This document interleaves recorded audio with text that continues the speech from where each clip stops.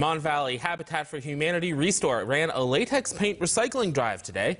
People could drop off their old paints, and that was then recycled into new colors and sold at a discount price at the store. One of the paint mixers there estimates it's 3 times less what store-bought paint would cost. All the profits, like everything the ReStore does, goes to helping Habitat for Humanity build homes for people in Monongalia, Preston, and Marion counties.